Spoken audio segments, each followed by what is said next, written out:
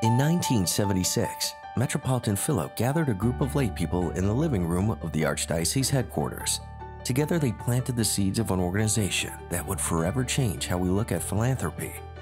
This is the Order of St. Ignatius of Antioch. St. Philip had a vision to have another organization with the Archdiocese's budget in general for special projects.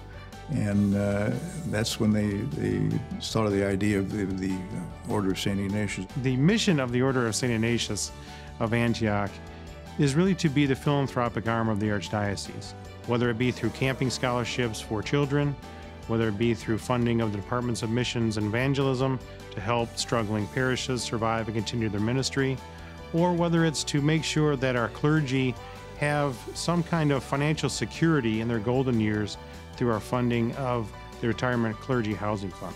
When I learned that the clergy retirement was one of the issues, then I knew it was something that I liked. Sayyidina Philip saw that very important to make it as a priority, just as much as mission and evangelism. He felt that to secure the priests, to give them something if something happened to them or to their wives, you know, in their ministry. They send me a check once a month, help for my apartment, and it's been very helpful. The order recognized it was not only important to assist retired priests, but also the seminarians who were getting started, many of them already with a young family to support. 20 years ago, married students would have been almost an exception to the rule. Now they are about half, if not a little more than half. We actually subsidize that housing, so it's affordable for them. But again, it is the order that assists them directly in passing through the seminary, hopefully as debt-free as possible.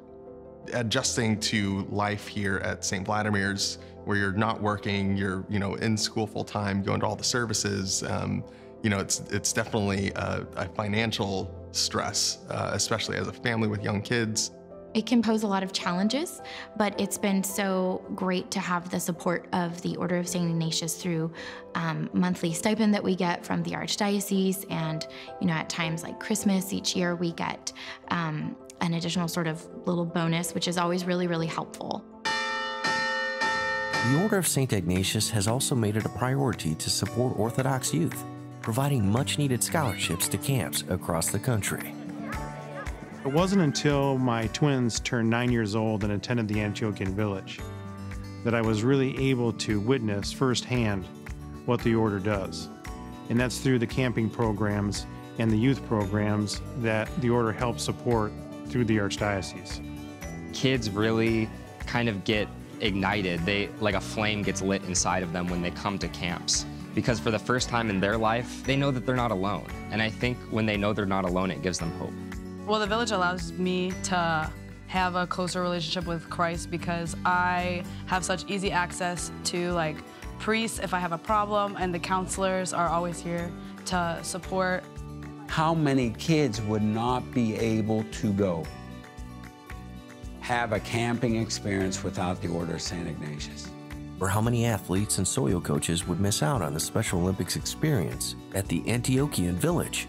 For the athletes, they're just so appreciative of everything that you do, and through them being appreciative and just having that overall joy, the Soyos learn so many lessons. It's just a win-win for both.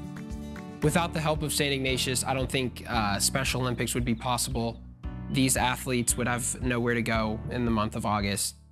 And how many new Orthodox missions would survive without the help of the order? Starting a mission is not an easy task.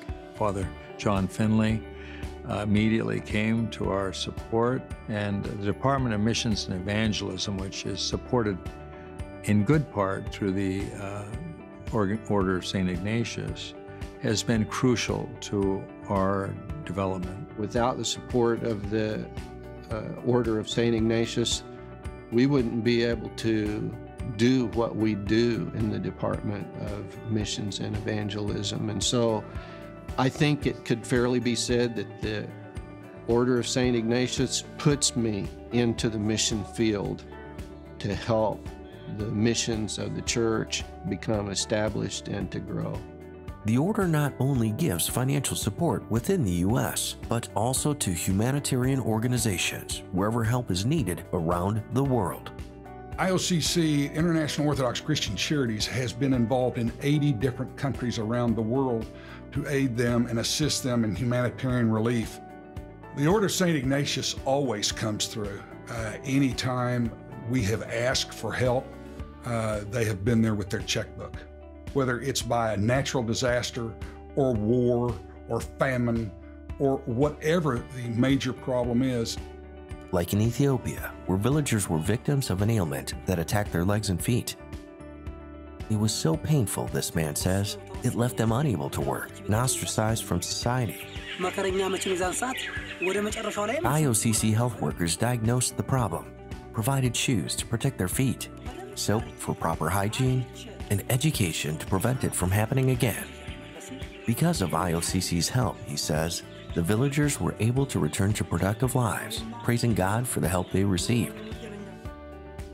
Back home in Wichita, Kansas, Christ the Savior Academy partnered with the Order of St. Ignatius to provide a building block for the foundation of the school. We wrote a grant to the Order, and they provided a significant amount of funds for us to have a beautiful playground. And we found out not only is a playground a place for kids to run off steam, but it also was a place for them to learn Christian values and the fact of sharing, being kind to each other. It's the foundation that then takes them into Teen Soyo and then takes them into the camping program, OCF, and all these other projects that the Order is involved in. I'd say that the biggest benefit is the hope that small financial contribution gives. To tell them you can keep on going. It's going to be okay. And there's somebody that you've never met that loves you and cares about you. And those are the members of the Order of St. Ignatius.